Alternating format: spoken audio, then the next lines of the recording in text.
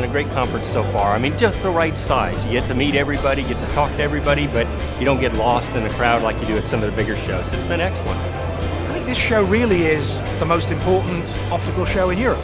It's really as simple as that. All the right people are here, they're all in one place, we can have great meetings, and we do some really good human networking. Half a decade ago, we would have the optical guys do the things in their corner. Nowadays, they need to talk to the Ethernet guys, the IP guys, how the optical solutions are going to fit into the data center. So it's quite a change in how you approach your research and strategy and vision when it comes to optical platforms. I'm just amazed at how many people are showing up, the different vendors that are showing up. It's not just about the carriers and their direct suppliers, but it's about the ecosystem of supply base into the carrier community.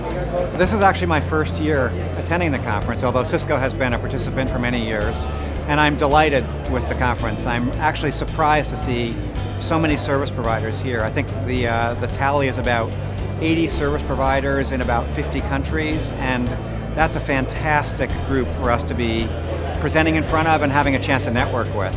And it's very focused on optical. If you look at the talks themselves, there's very much an optical theme, although increasingly things like packet and services, convergence become part of the discussion. It's very much an optical conference, and that is really, I think, important to have, because that's such a specialized area for our suppliers and for our customers that it really is important to bring these people together. It's different, it's unique in a way. It's different from ECOP and OFC, which are more focused on components. This is more focused on the system and the solution. Have a lot of service providers participation, which is very good opportunity to meet all of them. Key themes at this conference, a lot of it's been around 100G. A lot of people are still trying, they're on that edge, right? They're saying, I think it's really good technology, but can I use that much capacity? In the end, it gives you all the scalability in your networks. I think that's one of the big themes here is 100G real? And they're finding out, yes, it really is. It really does work. It's available in products.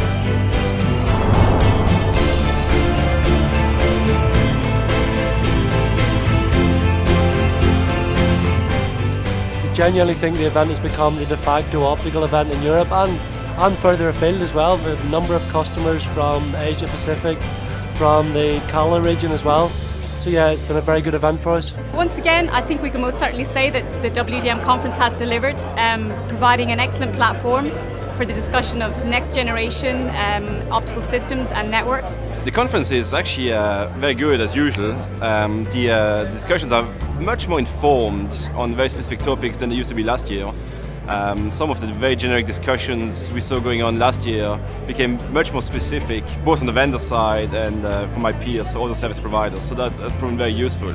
We sometimes are focused on our own challenges, and it's good to see the perspective of where the bigger picture is going, and that drives the right type of long-term investment for us. So it's a perspective that is important for the industry to have communication through all the different levels of the supply chain. Next speed, it's coming. And next year I hope to come back because I do love Monte Carlo.